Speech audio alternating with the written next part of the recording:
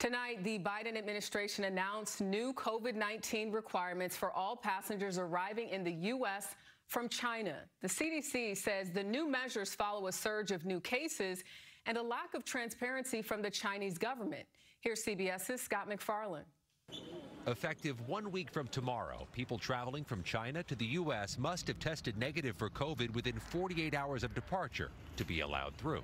And health experts wonder if that'll stop another COVID wave from crashing into America. By testing with a PCR or a self-administered antigen test within 2 days of going, we'll catch some cases, but as we all know, there are false negatives. People aren't yet positive and can bring the virus with them. So it may have some benefit. It's going to be rather minimal in the big scheme of things. China is awash in COVID cases. After mass protests last month, the Chinese government abruptly lifted its strict zero COVID restrictions, which had limited movement and limited the spread of the virus, and left the world's most populous nation with tens of millions of people still vulnerable to infection and to spread. Hospitals are overflowing, and Beijing's data and case tracking are limited.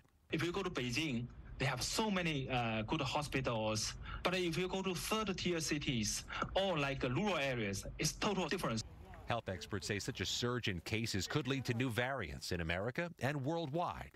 Late today, the Centers for Disease Control also announced it's expanding its COVID surveillance program at U.S. airports, in which passengers voluntarily undergo a nasal swab to better detect a new wave of cases.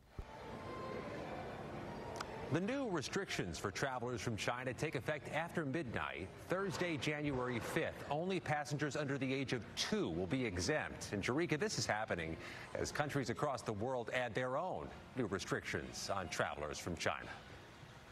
Scott MacFarlane from the Reagan National Airport, thank you.